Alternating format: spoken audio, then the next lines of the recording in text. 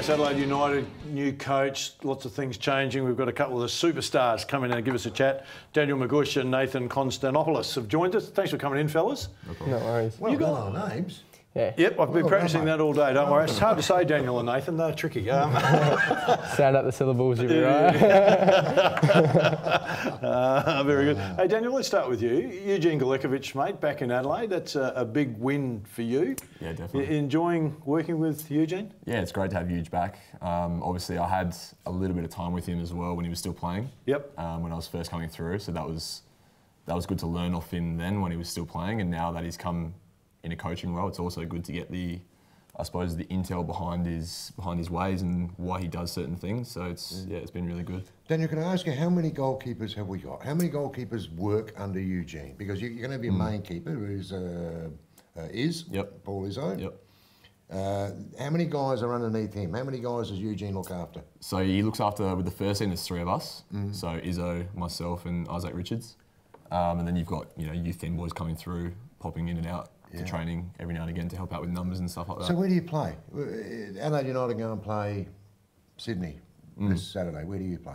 So I'll travel with them. I'll sit on the bench. Okay. So for me to get game time, it's generally with the youth team. Yeah. In the local competition and things like that. So Okay.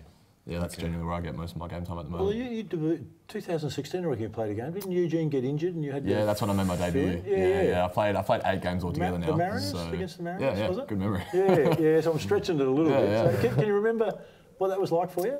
Oh, it was great. It was a surreal experience. Obviously, as a kid going to the games every single week, always wanting to play and represent your hometown club. So it was a great feeling to finally achieve that. And the 8 goals they scored, that wasn't your fault. They won that game. You won it. I'm only kidding, mate. So Nathan, you came a bit of a different way. Brisbane Roar, you had a bit of a trot with them for a while. So I started at Adelaide. Yep. I made my debut at 17. Was struggling a bit with game time. So I decided, it might be my best interest to try and find some game time. So I went to Brisbane for a year and a half. Had a few games there, but I think I matured a lot as a person and as a footballer. And then, just came back recently and I've been doing okay for Adelaide. You've been doing really well. Yeah. Under who? Cosmino would have been. I was under Aloisi. When you first started? Yeah, the Aloisi brothers. So, yeah. What are they like, mate? Because they appear to be like, I don't know, I was just going to say the Cray twins, but that's a bit harsh. What are they like, those guys? They look to me to be very intense coaches, both of them, John and... Yeah, I think you need to be as a coach. I think there needs to be that side to you where you're firm and you get results from your players. But they were really good to me. Very knowledgeable coaches. They played at such a high level, both of them. Yeah. So no, they were very, very good coaches. I'm happy to say that they improved my game quite a bit actually. So no. And you're back in Adelaide now. Yeah. The big move, the big. He's playing all right too. Hey, new coach in. I mean, you never like to say, you can't say anything bad about the new coach, or we'll just assume that he's fantastic and everything's great. Much different to the previous coach in style of game that he's got you playing? I think in style, Nathan can explain a bit more about the tactics in relation to the field players, but it's a difference in style and tactics. Every coach has their different brand of football. Yeah. So it's interesting to develop that at the moment. It's definitely different. I think it's exciting. So I think everyone would be, really excited to see what we've got to offer. So if we can string it all together well, it'll be a good package. Was it a surprise that we changed coaches here? Was that a surprise to a lot of players? Like we were discussing before, football is a very, interchangeable game. Yeah. Things happen, the next day. Yeah. Things can change just like that. So, surprise. It just seemed to be a surprise I don't know. for the punters, the Adelaide supporters. Yeah. Because he did such a good job. He did a great job. It wasn't sort of like Adelaide finished bottom and we're getting hammered every week or whatever. An FFA Cup. Yeah, definitely. Yeah, no, I agree. He had a good record, and I think it surprised a lot of people when they changed. But as you say, it's a game. We were talking about shirts before, how you go out and buy a guy's shirt because he had a great year, and next year he's playing for someone else. So, what are you doing with your shirt? Yeah. A similar thing with your coach. It's it's the way it is, really. It's just the way that the way the modern game works these days, I think. Players are really adaptable to that, though, aren't they? You know, if you grow up in it, you guys have grown up in that sport, so you're really adaptable. It's not so transient in Aussie rules footy yet, but it's coming. Don't you worry about that. How difficult then to understand a new system when it comes in? How long do you reckon it takes you guys to go, yep, we fully understand what the coach is on about here now, we're starting to flow with it pretty nicely? I think it depends on a lot of things. First, he needs to bring in his ideas, and we need to buy into them. Yep. So that'll take a few months in themselves. That's a tough one. The buy-in's always tough. If you're winning, the buy-in's much quicker, isn't it? So he has a brand new philosophy, a different style, different tactics, like Margush said, and I think it takes a few months even for the players to become cohesive, to really get to know each other in this new system. A lot of us are the same sort of players, but in this different system, you have to learn different movements to see where other players are moving, and the sport is really tactical. A lot of the times you might just look at it and go, oh, they're just knocking the ball about, but there's always reasons for the things that we do, and no, I think the new coach has brought in a good brand of football, and I think everyone will enjoy it. It's not just a new coach. Now, we got new players as well. There's a few moved on, there's a few gone here, a few gone there. We brought a few in. So there's a lot of change, not just not just the game plan, but you've got to know how he plays. Yeah, of course. You've just got him from Melbourne. Not very well, I might say. So it'll be easy to work out. Instead of saying that, though, I think we've actually got a good core of SA boys who we've been together a long time now, coming up through the junior ranks as well. So a lot of us do know the way we play. So for these new guys to come in, like Nate said, it will take that little bit of period to get to know these new guys, but fundamentally we do know how we each work and operate. Yeah. Adelaide have a pretty good youth system, don't they? They have a really good feeder system. You guys were a part of that. Yeah. Does that help a lot?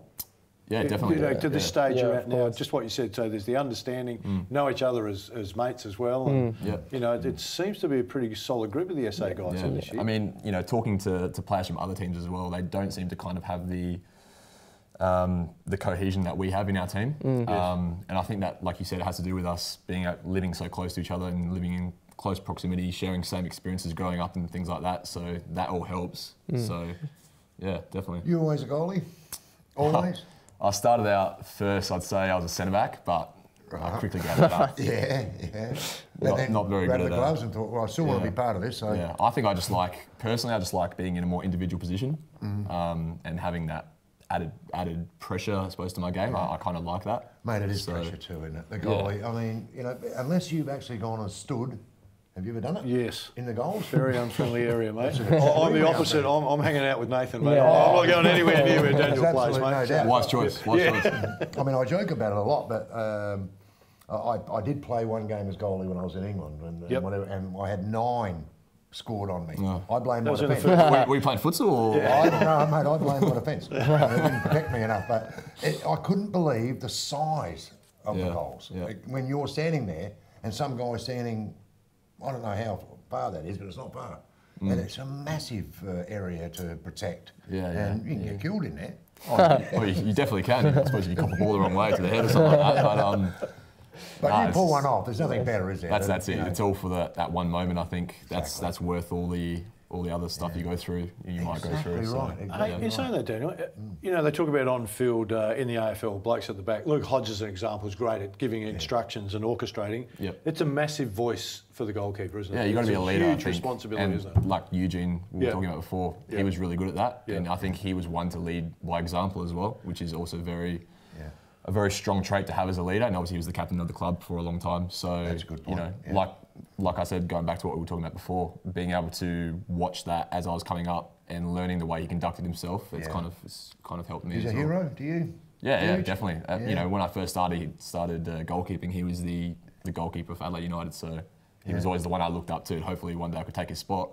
But now he's my coach. You have an argument with Daniel? You have had an on-field disagreement where he's saying you need to get over there and you're going, no, get nicked, I'm going over here. Have you ever had a disagreement? We've been together a long time. Yeah, it happens. I'm sure it's happened. He gets angry a lot. Does he? Poor man. But, goalkeepers do that. Sometimes you might just chip it over him and he has a word. But that's about it. Is it?